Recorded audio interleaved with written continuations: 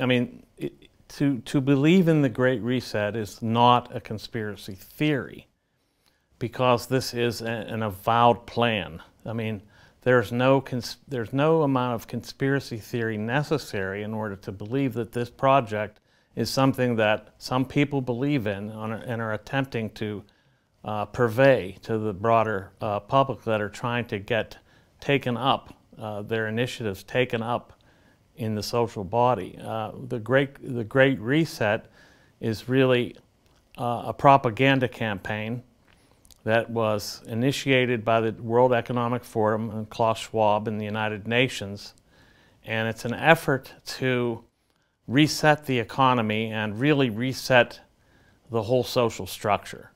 One of the main premises of it is that global warming is an imminent danger and an imminent threat to civilization, and I think they firmly believe it, and they want to reset the economy in the terms of carbon use and also consumption in general. So there's a lot of consumption changes they're looking for, a reduction in consumption in the first world, first of all, and then a kind of leveling of consumption across the globe, because they talk about a fairer, greener future. So fairer is to be fair, what they mean by that is equitable, and by equitable what they mean is basically everybody consuming the same amount. And this is not based on any kind of merit, this is just that consumption should be level across the world.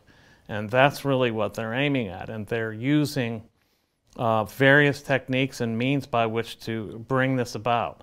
One of them is by cajoling corporations into accepting their ideas and then enacting them through various means. One of them is the environmental, social, and governance score, which is a way to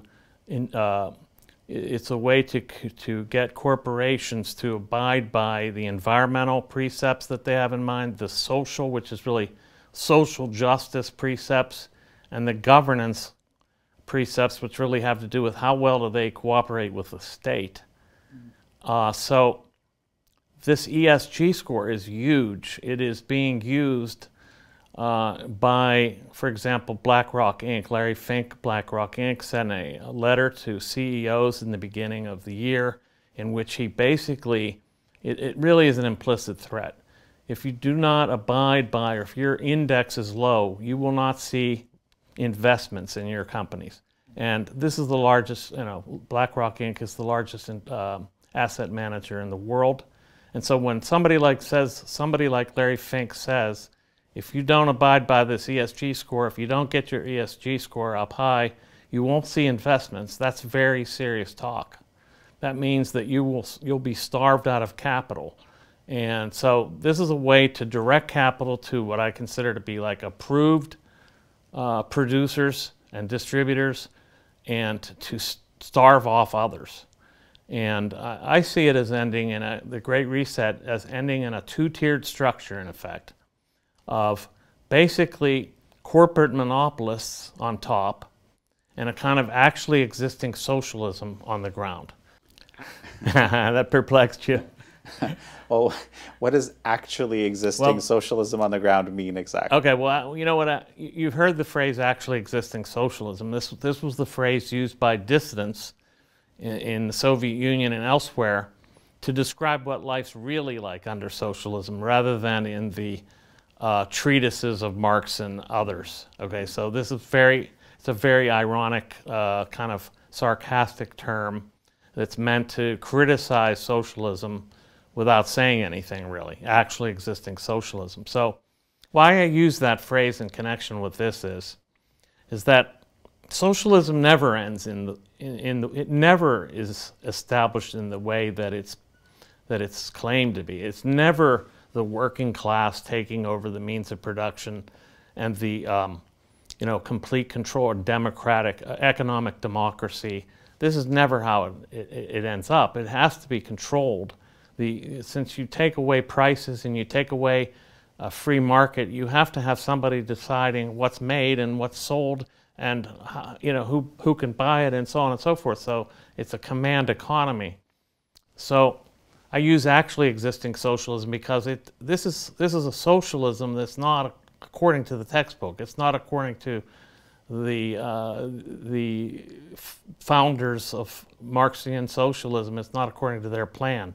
But it's the way it turns out a lot of the time. That is, you have a ruling elite that controls the resources and effect, and you have everyone else on the ground and effectively equal, but equally miserable, equally repressed, and so on and so forth. So that's why I use the term actually existing socialism to refer to that. And what I mean by that is there's a two-tiered system. You have kind of a corporate monopoly class on top with the state, and then you have sort of the broad population living in a kind of stasis, economic stasis, without much prospects. Because after all, according to the World Economic Forum, by 2030, you'll own nothing and be happy. And that's in their words. Right. Well, I mean, so I think it was argued that this was just one possible future. What you're describing right now. And so, but that's interesting because in this book, the sort of the whole vision for the actual Great Reset, the title of the book, is outlined. Right. I don't think the outcome that you're describing is outlined. They don't tell you what it would come out to, but I think that's implicit in what they're saying. But the main thing is it's not sort of someone up there. No. Exactly. This is not a puppeteer, pulling strings, effectively, some evil oligarch. We're not seeing that kind of manipulation. What we're seeing is kind of a ideology and propaganda. So what ties it all together is ideology, and then the way it's transmitted is through propaganda. It's not like a fait accompli, that's for sure. This is not necessarily going to happen, and if I have my way, it won't. And I know many others who agree. But this is the kind of campaign that they're undertaking, and it's an effort on their part. It's an effort to bring this about.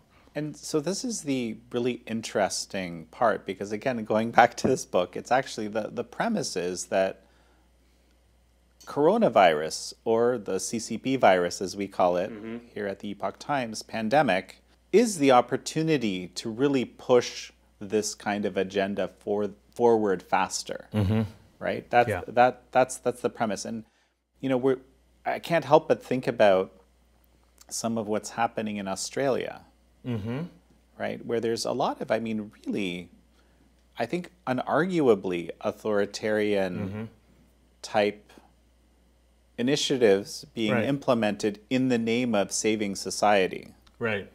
Right? Indeed. In fact, we see the kind of erosion of the independent producers, of the sort of independent entrepreneurial middle class being destroyed. Where you have basically, by the way, in Australia, from what I've read, a good 50 to 60% of the population is actually behind. They agree with this, with the lockdowns and the whole sort of draconian approach that's being taken there. So, but a lot of those people happen to be employed by the state, or they have institutional positions that really aren't touched by this. They can, basically, they're part of the laptop class, they can work from home. They're not bothered by this at all, so they seem to be in support of it. Yet there's the whole, shall we say, the sort of the middling business class that's being crushed. And we saw the same thing in the United States with the lockdowns here. So this, it kind of supports my theory about where this heads, because it heads to this kind of bifurcation of society into this kind of corporate state monopoly over everything, and then the basic eradication of the middle class producer, and a two-tiered system, and the abrogation of rights. There was a manhunt for someone who sneezed in an elevator. I mean, in Australia. They shot dogs because people might have rescued them. So, I mean, this is just, it's just crazy. So the rights have been destroyed, and they seem to think, I guess the majority seems to think this is temporary. But I worry about that.